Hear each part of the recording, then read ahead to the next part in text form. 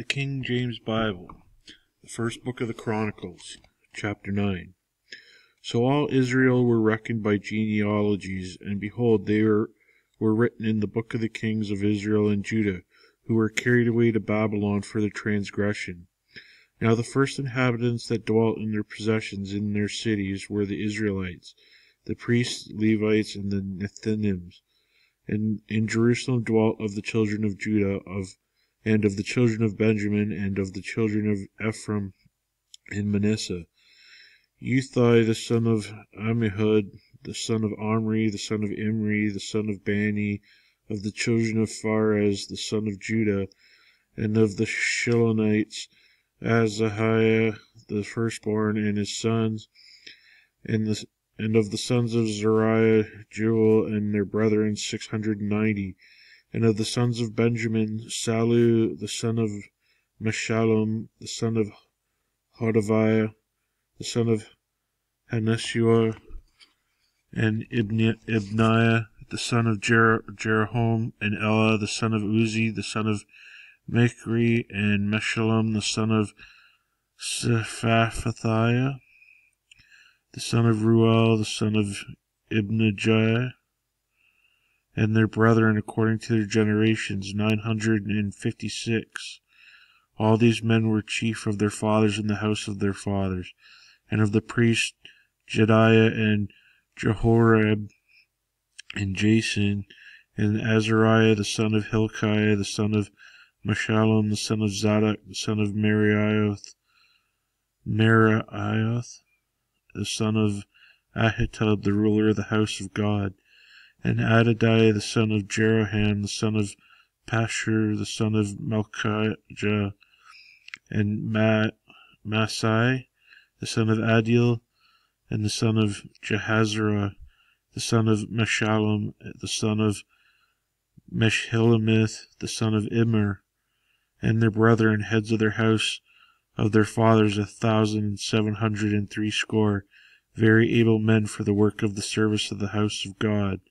And of the Levites, Shemaiah the son of Hashub, the son of Azrikam, the son of Hashabiah, of the sons of Merari, and Bachabar, Haresh, and Galal, and Mittaniah, the son of Micah, the son of Zechari, the son of Azapha, and Obadiah, the son of Shemaiah, the son of Galal, and the son of Jeduthun, and Berechiah, the son of Asa, the son of Elkanah, that dwelt in the villages of the Netophathites.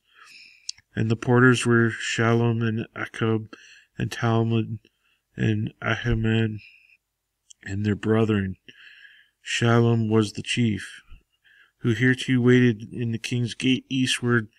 There were porters in the companies of the children of Levi, and Shallum the son of Korah, the son of Ebisaph, the son of Korah, and his brethren of the house of his father, the Korahites, were over the work of the service, keepers of the gates of the tabernacle, and their fathers being over the host of the Lord were keepers of the entry. And Phinehas the son of Eleazar was the ruler over them in time past, and the Lord was with him. And Zechariah the son of Meshelemiah was porter of the door of the tabernacle of the congregation. All these which were chosen to be porters in the gates were 212.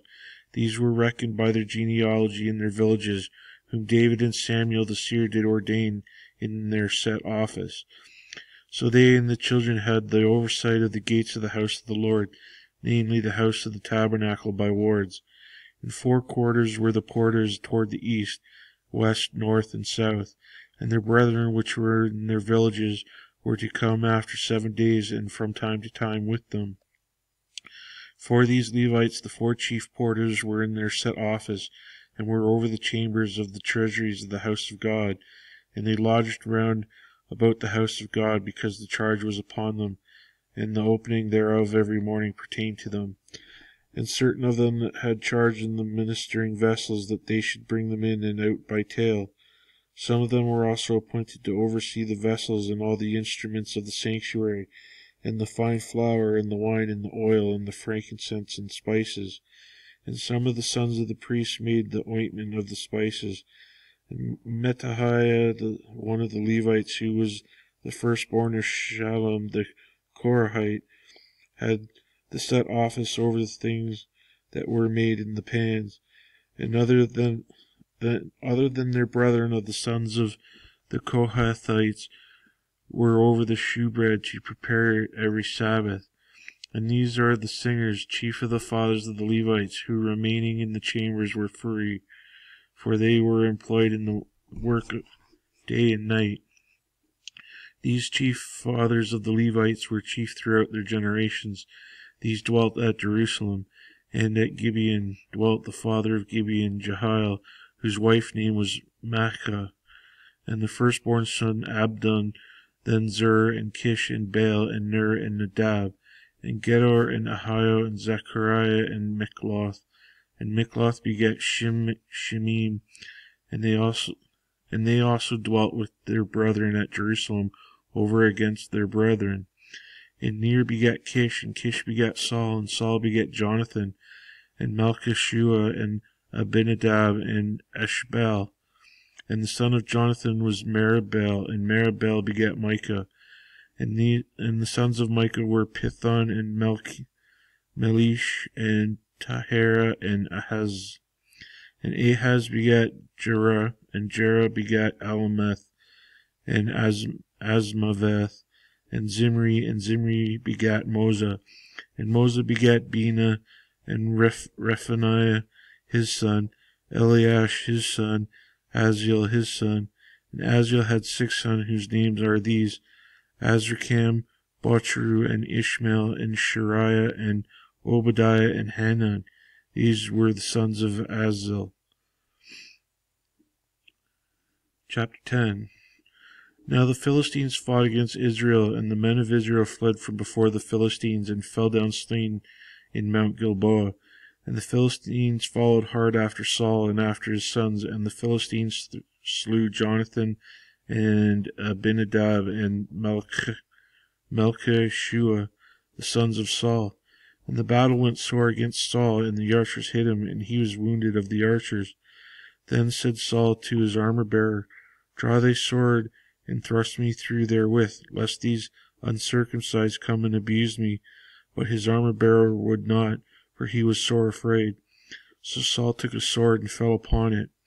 And when his armor-bearer saw that Saul was dead, he fell likewise on the sword and died.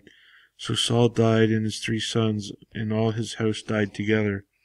And when all the men of Israel that were in the valley saw that they fled, and that Saul and his sons were dead, then they forsook their cities and fled, and the Philistines came and dwelt in them.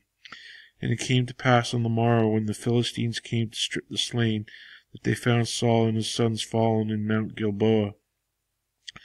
And when they had stripped him, they took his head and his armor, and sent into the land of the Philistines round about to carry tidings unto the idols and to the people. And they put his armor in the house of their gods, and fastened his head in the temple of Dagon. And when all Jabesh Gilead heard all that the Philistines had done to Saul, they arose all the valiant men, and took away the body of Saul and the bodies of his sons, and brought them to Jabesh, and buried their bones under the oak in Jabesh, and fasted 7 days. So Saul died for his transgression which he committed against the Lord, even against the word of the Lord which he kept not, and also for asking counsel of one that had a familiar spirit, and inquire of it, and inquired not of the Lord's. Therefore he slew him, and turned the kingdom unto David the son of Jesse. Chapter 11. Then all Israel gathered themselves to David unto Hebron, saying, Behold, we are thy bone and thy flesh. And moreover in time past, even when Saul was king, thou wast he that led us out of and brought us in Israel. And the Lord thy God said unto thee, Thou shalt feed my people Israel, and thou shalt be ruler over my people Israel. Therefore came all the elders of Israel to the king to Hebron, and David made a covenant with them in Hebron before the Lord, and they anointed David king over Israel, according to the word of the Lord by Samuel. And David and all Israel went to Jerusalem, which is Jebus, where the Jebusites were the inhabitants of the land. And the inhabitants of Jebus said to David, Thou shalt not come hither. Nevertheless, David took the castle of Zion, which is the city of David. And David said, Whosoever smiteth the Jebusites first shall be chief and captain. So Joab the son of Zeruiah went first up and was chief. And David dwelt in the castle, therefore they called it the city of David. And he built the city round about, even from Milo round about. And Joab repaired the rest of the city. So David waxed greater and greater, for the Lord of hosts was with him. There also are the chief of the mighty men whom David had, who strengthened themselves with him in his kingdom, and with all Israel, to make him king, according to the word of the Lord concerning Israel. And this is the number of the mighty men whom David had: Jashobeam, Hachmonite, the chief of the captains. He lifted up his spear against 300 slain by him at one time. And after him was Eleazar, the son of Dodo, the Ahohite, who was one of the three mighties. He was with David at Pashdanim, and there the Philistines were gathered together to battle, where was a parcel of ground full of barley, and the people fled from before the Philistines. And they set themselves in the midst of that parcel, and delivered it, and slew the Philistines, and the Lord saved them by a great deliverance. Now 3 of the 30 captains went down to the rock to David, into the cave of Adullam, and a host of the Philistines encamped in the valley of Rephaim. And David was then in the hold, and the Philistines' garrison was at Bethlehem. And David longed and said, Oh, and one would give me drink of the water of the well of Bethlehem that is at the gate. And the 3 brake through the host of the Philistines, and drew water out of the well of Bethlehem that was by the gate, and took it and brought it to David. But David would not drink of it, but poured it out to the Lord, and said, My God forbid me that I should do this thing. Shall I drink of the blood of these men that have put themselves in jeopardy? For with the jeopardy of their lives they brought it, therefore he would not drink it. These things did these 3 mightiest. And Abishai the brother of Joab was the chief of the 3, for lifting up his spear against 300, he slew them, and had a name among the 3. Of the 3 he was more honorable than the 2, for he was their captain, albeit he attained not to be the first 3. Benaniah the son of Jehoiada, the son of a valiant king of Kabzeel, who had done many acts, he slew 2 lion-like men of Moab. Also he went down and slew a lion in a pit in a snowy day. And he slew an Egyptian, a man of great stature, 5 cubits high, and in the Egyptian's hand was a spear like a weaver's beam. And he went down to him with a staff, and plucked the spear out of the Egyptian's hand, and slew him with his own spear. These things did Benaniah the son of Jehoiada, and had the name among the 3 mighties.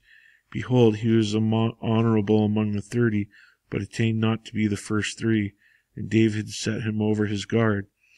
Also the valiant men of the armies were Ashiel, the brother of Joab, Elhanan the son of Dodo of Bethlehem, Shamoth the Haroite, Helaz the Phelonite, Ira the son of Ikish the Tekoite, Abiezer the Antothite, Sibbecai the Hushathite, Eliai the Ahohite, Mahari the Neophathite, Heled the son of Benaiah, Bena the Netophathite, Ithai the son of Ribai of Gibeah, that pertained to the children of Benjamin, Benaniah the Pirathonite, Hurai of the brooks of Gash, Abiel the Abrathite, Asmeveth the Baharumite, Eliabah the Shalabonite, the sons of Harashim the Gizonite, Jonathan the son of Shage the Harite, Ahiam the son of Sacher the Haratite, Elaphael the son of Ur,